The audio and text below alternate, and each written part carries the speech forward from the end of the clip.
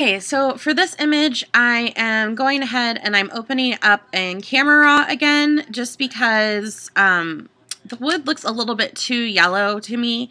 So if you do shoot with a gray card, you can kind of use that to white balance. So I'm just going to click on just a neutral area of the image until I think the wood looks a little bit more like white.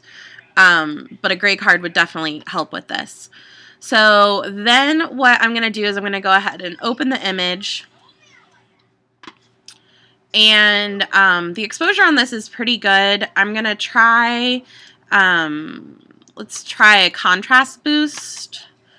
And that just gives it a little bit of pop there and kind of pops out the contrast a little bit. I'm going to play Sparkle and Shine. This is a painting action for jewelry, so it's I'm gonna have my brush at around 20%. That's 17, and I'm gonna paint over with a white brush the gemstones here to make them pop, and then also the actual necklace itself.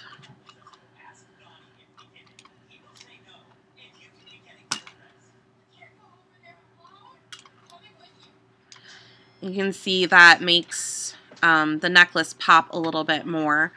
And then really that's kind of all I would do with this, except for just finishing it up with Crisp Finish, which is just an overall sharpening action that's just going to crisp the edges of everything and just make them pop even a little bit more. So that's really all I would do to this. It doesn't really need a lot done to it, because the exposure is good and the lighting's good. And then, you know, you just resize it and save it for Etsy or whatever. So, and I think that's the same one. You sent me two, I think, but they look, no, they are different. Okay, so which one is this that I'm editing? That's 574. Okay, I'll go ahead and let me download this one.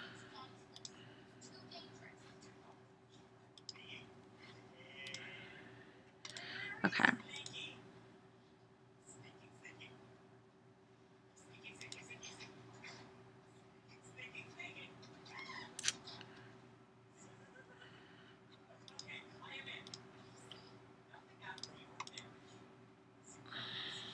Okay, and then I'm going to go ahead and open this in Camera Raw. Now with these images, you're shooting at f/22. I really don't think you need to be shooting at f/22. If you look here, this is actually, I mean, it's okay, but it's a little soft here, and I'm wondering even, I'm wondering if you're just getting just a tiny bit of, like, kind of camera shake, because it's not as crisp as I think it should be. I really think you can bring your shutter down to, like, around f/11. It's okay if the chain starts to blur out a little bit.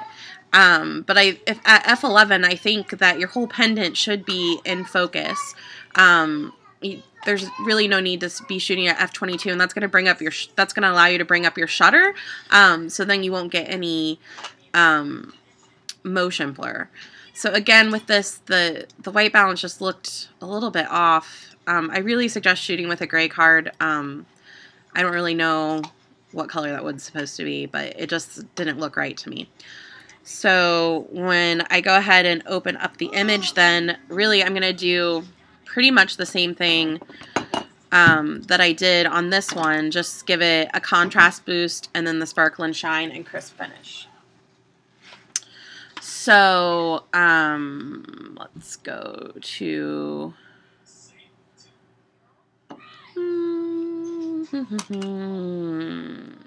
I can't find my own actions. Okay, here it is. Actually, I'm going to try Crazy Contrast on this one. Okay, I think I like that a little better as far as it brings out the black there, but I'm going to put it at around 50% opacity. Now I'm going to... No. Pick that back up, please. Now I'm going to go to Sparkle and Shine again.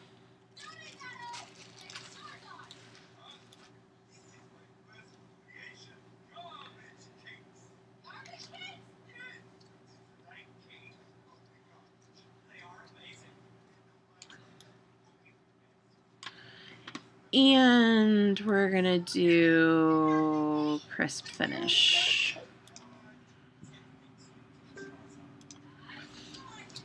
And that's really all I would do to that one too. So, I mean, really, I think using the crazy contrast on this is a little bit better. You can see, instead of just the contrast boost, it really made this stand out a little bit more. So, hope that helps. I will go ahead and post this in the group.